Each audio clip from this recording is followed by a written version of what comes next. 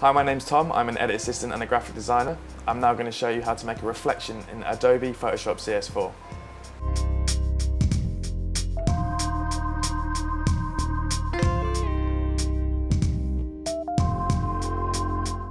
Right, let's take it away. In true Blue Peter style fashion, here is one that I've made earlier. If this decides to work.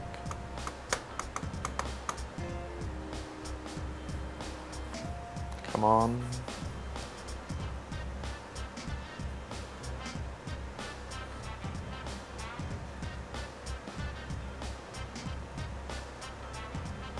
Okay. So you can use the reflection on images. I've just decided to use it on text because it's just a simpler way to show you guys how to do it. So I'm going to start off brand new, fresh with a brand new canvas. So a quick shortcut to do that is Apple N or Control N if you're on a PC. This will give you the new canvas settings. So just for argument's sake, I'm going to use an A4 size canvas. If you set your resolution to 300 dpi, that's generally a good setting to have for print-based work if you were going to print this out. So just hit OK there. So you've got an A4 sized sheet of paper, say, there. So I'm going to rotate the image. So if you click Image, Image Rotation, 90 degrees clockwise. And there we go, we've made the whole image landscape. So to get that black background, I'm going to use the Fill tool, or Paint Bucket tool, which the shortcut, if for all the shortcut nerds out there, is G. And then I'm going to select the colour that I want to use, using the colour palettes down here. So if you double click on the palettes there, you'll get this colour picker. So you can choose whatever colour you want, green, blue, pink. So I'm just going to use a black colour there, which makes it easier. Just hit OK. So I've got my background layer selected there. For this case, you don't need to worry about it. We're just going to make the background black. You can change it if you feel that you need to. So you just click in the space, and now we've got a nice black background there. Just going to zoom in, just make it a bit easier. That's Apple Plus or Control Plus if you're using a PC. So to create the text, as I used VideoJug earlier, I'm just going to recreate that again. If you go back to your tool palette here, you'll see there's a T, that's your text tool. Shortcut for that, again, is T on the keyboard. So I'm just going to click anywhere in the space, and you can see that I've brought up the text tool. So now I'm just going to type VideoJug. Now in the top here, you can change the settings of the text. I'm going to use a slightly easier font to work with. So if you just click on the little drop-down menu here, that'll bring up all your different fonts that you have stored. I'm going to use a simple Calibri font. So we can now go through and change using this little drop-down menu here. If you want it in italics, if you want it just to be a regular shape, what have you. So again, to the right, you can change the size. That's obviously a bit too big for our canvas. I'm just going to click in there, highlight the text and type whatever size. Again, this can vary to however you want to use it. Just do 150 for now, it just makes it easier. So there we go, in there we have our text. Obviously we don't want to use grey because that looks a bit crap. So we're going to change the colour. So if you want to change the colour in the text, with your text layer selected, click back on the text, and now you've reselected your text again. So I'm going to highlight it just by clicking and dragging over the text. And on this menu here, if you double click on the little block of colour, you bring up the colour picker that we were using earlier. Again, you can drag around and use whatever colour. I'm going to use white, so that's the easiest to demonstrate with. Now to deselect out of the text tool, I find it's easiest to bring your mouse over to the tool palette and select the top, which is the Move tool, again, which is V for you shortcut nerds out there. And there we go, there we have VideoJug in all its glory. So moving on to the reflection. It's quite a simple process. If you come back over to your layers palette here, if you right click on the layer, you get all these lovely new options. So I'm going to select duplicate layer.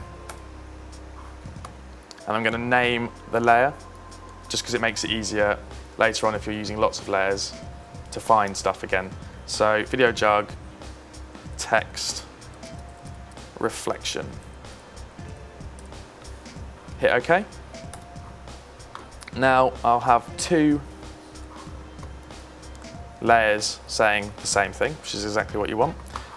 So in order to create the reflection, I'm going to use the shortcut Apple T, which allows you to transform the layer shape and size. So using the handles as we have around here, you can stretch, you can shrink, you can do all manner of actions there. So what I'm going to do is Apple T. I'm going to use the top handle here, and I'm just going to click and hold and drag down. So drag it below our first layer. So once you get you can adjust as you see fit. I mean, there's no real rule on that. So I'm going to put it to about there. And then hit enter. And that will finalize the image. So now you should have two layers which say VideoJug, or whatever text you're using, or whatever image you're using. One the right way up, one upside down. Okay, in order to be able to add the reflection effect to this layer, you need to rasterize the image. Now this flattens it and takes it as the pixels that it is. So in order to do this, there's a couple of ways. One quick way is to right click on the image that you want to use to rasterize, to flatten. And you can select rasterize type. Now, I won't be able to go back and change the text because it's flattened the image. So make sure you've got your text set how you want it when you get to this stage. Okay, now what we're going to do is we're going to add a quick mask layer. Now to do this, come over to your layers palette over here on the right hand side. There's a small icon which has a square and a circle inside it. So I'm going to click that. That's going to add the layer mask. Now what it'll do is it'll add this little square box to the side of it, and that's exactly what we want there. Now to make the reflection grade, I'm going to use the gradient tool. Now the gradient tool is found underneath generally where the paint bucket is. So if you click and hold, you can get the different options that we want to select. Okay, another shortcut way, which I prefer to use, is holding Shift and G, and you can select the different options that that tool can offer. So click and hold, gradient tool.